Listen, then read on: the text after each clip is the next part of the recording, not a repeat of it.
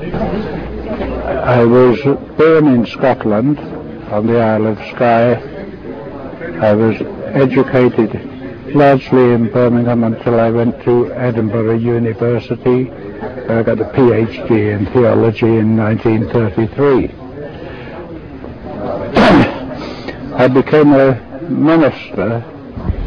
I was actually the national overseer for Jehovah's Witnesses. Many people would debate whether that is Christian or not. But I left that ministry in 1969, purely and simply because I felt that I could no longer continue to preach things that I didn't believe. I would love to tell you that I started straight away on a search for truth, but that would be a lie. I did everything that was bad. I went completely the wrong way. I gambled, I drank, I womanized. Until in 1995, on October the 28th, praise be to Allah, I embraced Islam. I'd been considering Islam for some years beforehand, and had already made one or two adjustments in my life, my eating habits. I was eating halal for 10 years before I embraced Islam. I was choosing my friends more carefully, and it was not until 18 months before I embraced Islam that I gave up drinking and at the same time gave up gambling.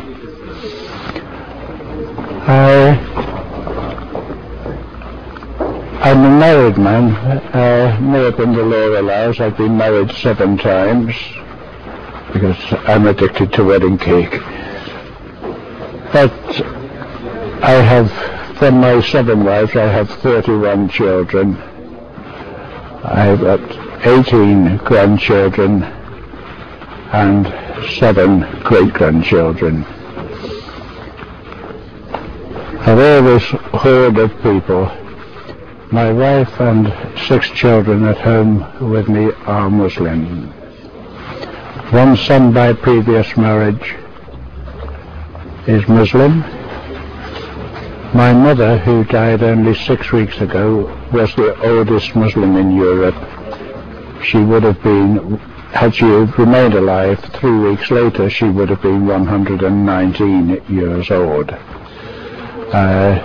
She embraced Islam 2 years before she died, and was engaged in the work of Dawat until the day she died.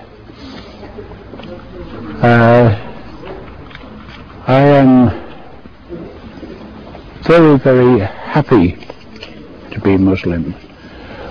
I'm very proud to be Muslim, and it has most definitely affected my life in many, many ways. I'm constantly being told that I don't look my age. 99 days out of 100 I don't feel my age. I sometimes kid myself that I'm only 16 and I want to join the children playing football on the park. But the overwhelming difference that Islam has made in my life is the peace that it's brought into my life, and it started the day that I embraced Islam. I had never before set foot inside a mosque, and I turned up at the masjid by arrangement with Haji, who had made the arrangements at the masjid, and I was the first to arrive. I borrowed Sawar Kameez from a friend, and felt like a daffodil standing outside the mosque waiting for someone to come and open up. The next person to arrive was Haji himself, who took me into the mosque, showed me how to make wuzu, and then told me that he had to go into the office. I didn't realize until that point that he was a member of the mosque committee. He told me he had to go into the office to sort out some mosque business, but I could go into the prayer hall. He said, if anyone comes in, they won't ask any questions, just sit down. Any books you see around, you're welcome to read any of them. So I opened the door to the prayer hall, and it was like a wave rushed over me, a wave of utter and complete peace.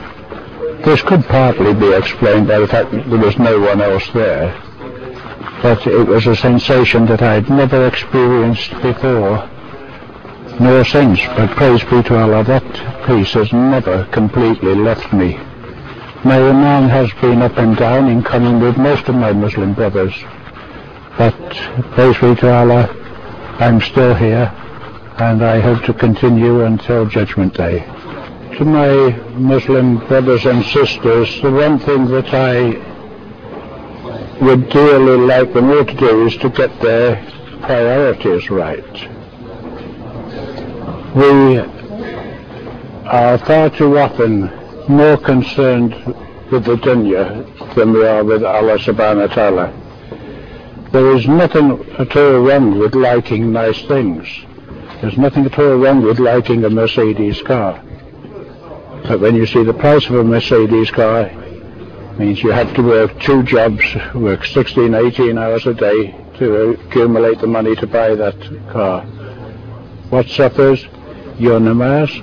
You can't read your namaz properly, you haven't got time, you're too tired to read the Quran, you're too tired to conduct Salim in your own home.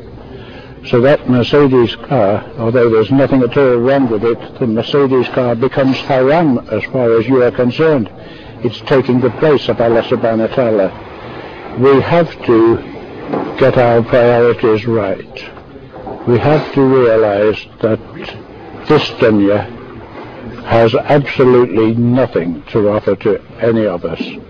And even though we may acquire great wealth in this dunya, we can't take it with us.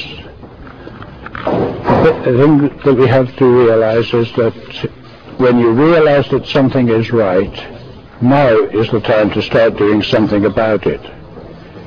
You can't say, all right, as soon as I finish paying for my motor car, or as soon as my mortgage is paid, I will start reading my namaz 5 times a day.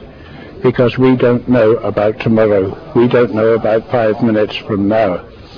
Every Muslim should live every day as if it were his last, because one day he's going to be right.